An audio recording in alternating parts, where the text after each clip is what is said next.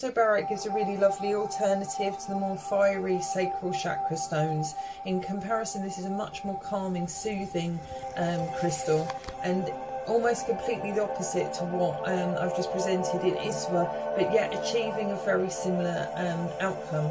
So celestobarite is a multi-dimensional gemstone you can use to explore different layers of your being, to gain a better understanding of who you actually are.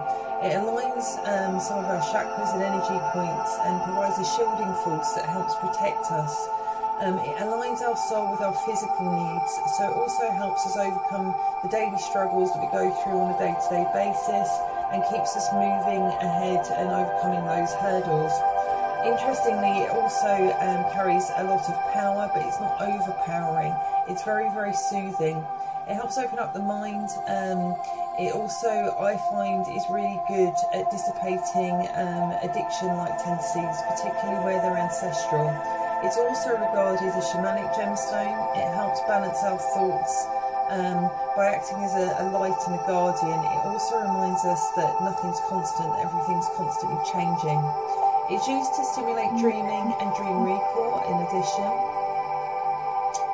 It helps you be more decisive and increases stability.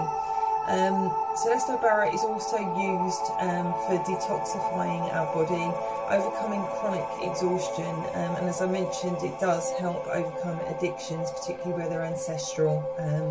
With the shamanic journeying aspect, it also encourages you to, in your dream state or shamanic journeying state, actually explore and clear those addiction lines. It also helps relieve trapped emotions such as fear and obsession, and again, just overcoming and pushing us forward in life. Many thanks for watching.